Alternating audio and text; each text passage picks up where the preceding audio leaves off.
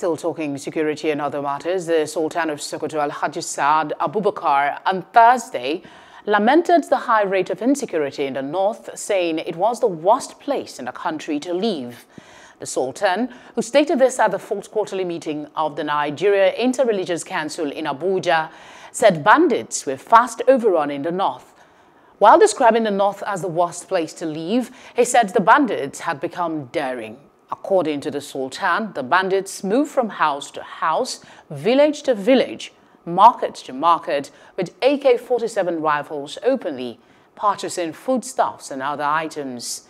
The traditional ruler stated that the security system in the north had completely collapsed. Hello, hope you enjoyed the news. Please do subscribe to our YouTube channel and don't forget to hit the notification button so you get notified about fresh news updates.